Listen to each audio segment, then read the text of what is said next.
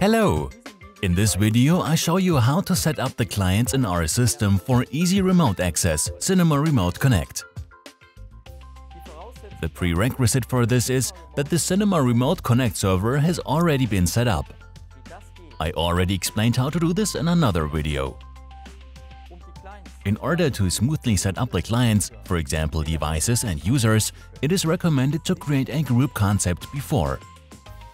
Thereby, user and device groups and their communication relationships, for example the access rights to each other, are defined. In the SINEMA Remote Connect server, you can create as many groups as you like. Users or devices are then assigned to these groups. With the help of a smart group concept, a new user is automatically given all access rights to which he is entitled. You can extend the group concept as you like. I create the group concept in the SINEMA Remote Connect server. I log onto the server and open the menu item Participant Groups. I create a new group with the name User and save it. Then I create another group for the end devices and call it Devices. Now I can assign the group User access rights to the group Devices. To do this, I open Actions Communication Relations of the User group and select the Devices group. Under Communication Relations, I can check the settings.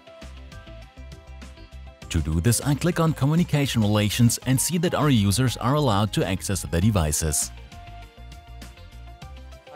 If you want to access machines that have identical IP addresses and subnets, for example serial machines, you must use the NAT functionality of the SINEMA Remote Connect server. Under Remote Connections Address Spaces, I activate the checkbox Network Address Space. Please check with your IT administrator in advance whether this address space is available. If the pre-selected address space is already in use, you can adjust the addresses as you like. Now I can start to create the clients. I'll start with a device.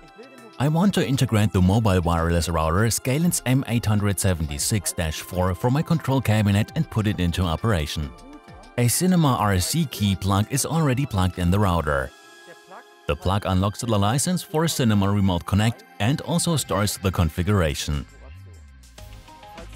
If the router needs to be replaced, the plug is simply plugged into the replacement device and the configuration is automatically applied. The remote maintenance connection should only be established when required. The connection is activated by a key switch on the control cabinet. The active VPN connection is indicated by a warning lamp. Under Remote Connections Devices, I create a new device and call it M876_4. I assign a new secure password for the VPN connection with minimum 8 characters, special characters, numbers and upper and lowercase letters. As type, I choose my built-in Siemens M876 mobile wireless router. Under Type of Connection, I select Digital Input. This means that the VPN connection is only established when required, for example when the key switch on the control cabinet is activated. If the digital input on your router is not wired, please select the option Permanent. I recommend that you uncheck Device is a network gateway. In this case, you do not have to make any further settings for the devices accessed via the router. In my example, I want to limit the access to the switch Siemens XB208 and the wireless LAN access point Siemens W774. First, I create a subnet name Cabinet. I enter the subnet IP and mask and select the 1-to-1 NAT mode. Then I add the two end devices with their IP addresses. In order to be able to access them later, I have to assign the end devices to the device group Devices.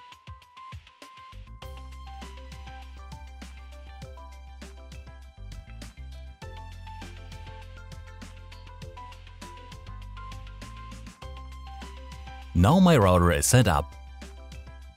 In the device overview, I can see a summary of the device information.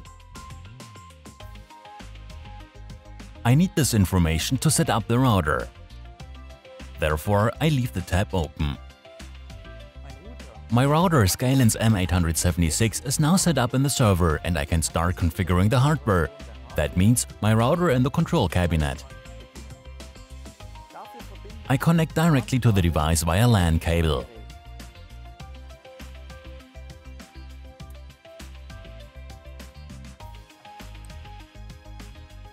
I have already configured my network adapter to match the subnet. I open the default IP address of the Siemens M router in the browser 192.168.1.1. Many browsers display a message at this point that the connection is not secure. Nevertheless, you can still continue with the process step. The message disappears as soon as the device certificates are loaded in the browser. However, this is optional and has no effect on the functionality. Information about the settings can be found in the manual.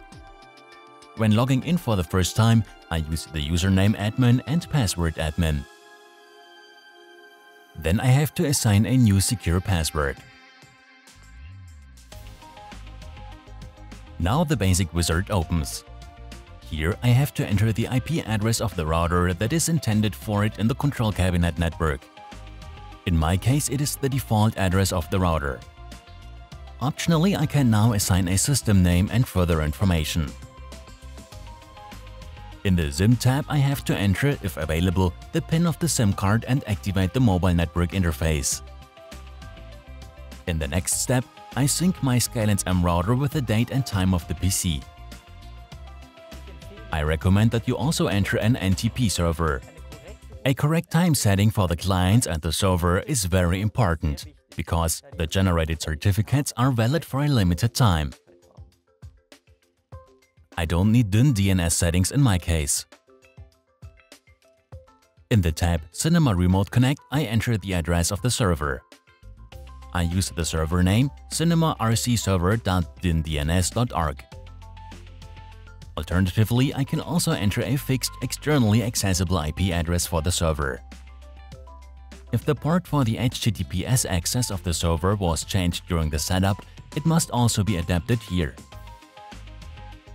From the SINEMA Remote Connect website, I now copy the fingerprint and the device ID. Now I enter the password that I have assigned to the device in the server. Finally, I activate the SINEMA Remote Connect settings. In the last step, I can check them again. The warning light for the VPN connection is to be activated from the digital output of the router. Therefore, under System, Events, I activate VPN tunnel in the column Digital Out. Under Information, SINEMA RC, I can check the status of the connection. The connection is pending because the key switch on the control cabinet has not yet been activated.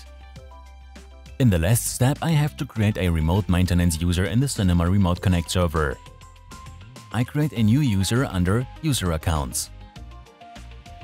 I call this user Service Technician. Further entries for the user are optional. In the tab Rights, I can assign additional rights to the Service Technician for the server. However, this is not necessary for remote maintenance. I add the Service Technician to the user group and create a secure password for him.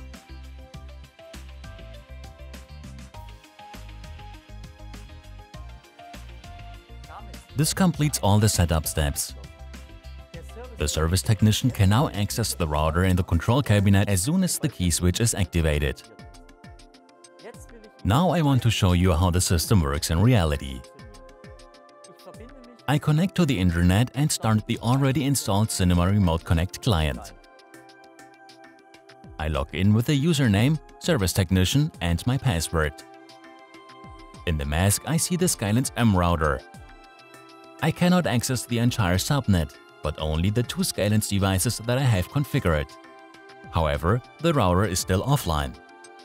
I now activate the key switch on the control cabinet to allow the remote maintenance connection. The router then establishes a VPN tunnel to the server. As soon as the tunnel is established, the warning lamp lights up. In the SINEMA Remote Connect client, I see that the router is now online.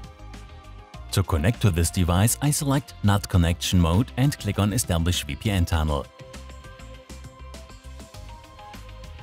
As soon as the tunnel is established, the display switches to Connected. Now I can connect to the web-based management of the Skylines components and perform remote maintenance. As you can see, client setup is very simple. I have set up and created a Skylines M client and a service technician with the required access rights. Now the service technician can connect to the Skylines M router and perform remote maintenance. Siemens. Ingenuity for life.